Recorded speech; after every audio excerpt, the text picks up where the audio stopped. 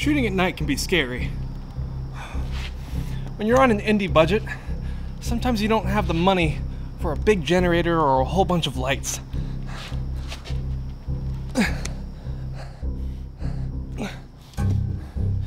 When you don't have the right resources, it can make you feel helpless. For example, I know that there's a killer right over there, and I can't see him. Okay, now I can see him, but I can't see the environment that he's in. That is not good. But you know what is good? Is that we shot this entire sequence with just one light. And today, we're gonna show you how to do it.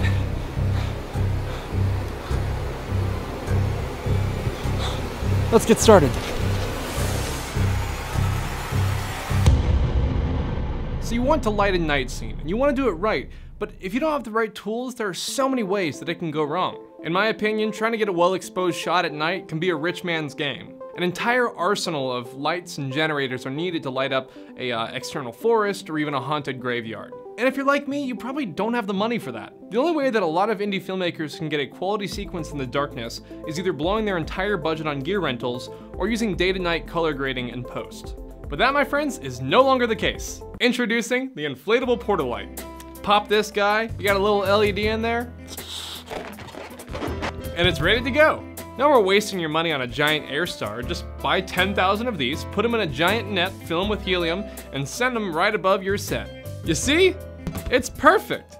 You know what? Never mind, that's an absolutely terrible idea.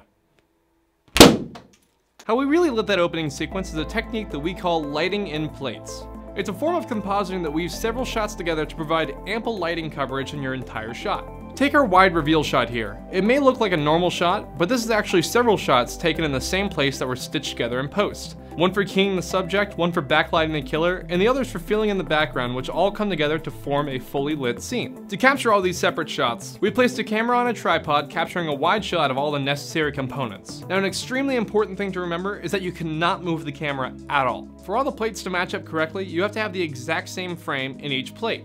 Any movement at all from your camera, you're gonna have to reshoot the whole thing.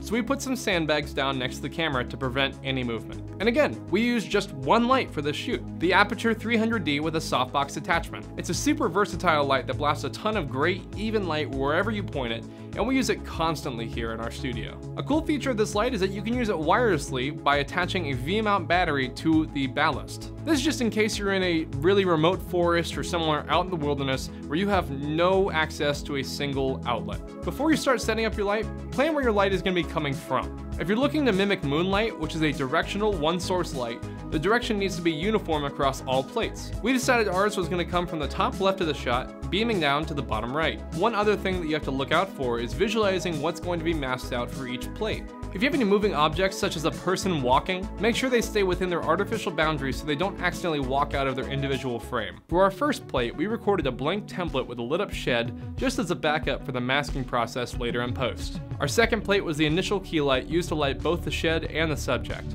This was placed high and pointed downwards on the left side of the shed off screen, which created a nice soft moonlight that doesn't use too much light. Our third plate was our killer spotlight. To achieve this backlit horror looking shot, we took the softbox off the 300D and replaced it with the Aperture Fresnel attachment, which concentrates the light to a single beam source. If you don't have the Fresnel attachment, using barn doors will suffice. Our fourth, fifth, and sixth plates were accent lights to brighten up the rest of the frame. That includes some directional light pointed at the trees and some fence lighting that was passed through some branches to give it some dimension. I even placed a dead body in there to fill out the scene, which if you look closely, is actually me. So this horror short is now a sci-fi short, where the killer is killed past me, and present me is running away from future me, who's trying to kill the present me, but I'd already be dead if my past self was dead because of the time continuum. We'll figure this out later. You're also probably going to shoot some close-ups and inserts for your short. You can easily use just one light to create a really soft key in your subject from up high.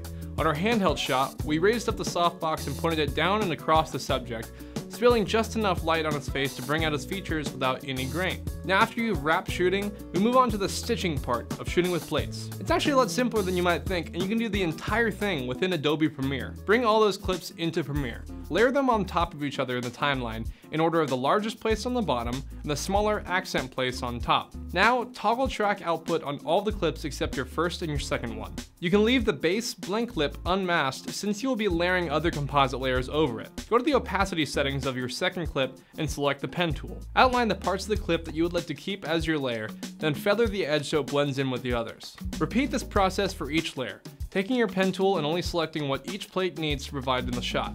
Once you've got those layers assembled, now you can go into the lumetri color settings of each clip and start to match them to the other clips. If one area is unnaturally brighter than the rest, pull down its curve and match it to the others.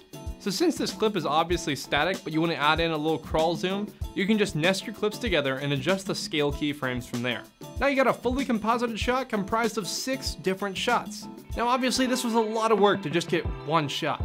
A more practical use of lighting with plates is whenever you need to shoot an ultra wide shot and can't practically do it without the light in the shot. To easily mask out the light but keep the light output in there, take 2 shots.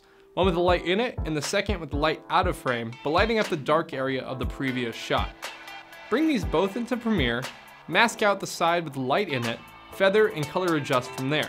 Now you have a well exposed shot that you would have only been able to get with a powerful HMI. So now you know how to light a night exterior with just one light. Hope this helps all of you out there that can't afford a giant outdoor lighting setup to get the shot you need.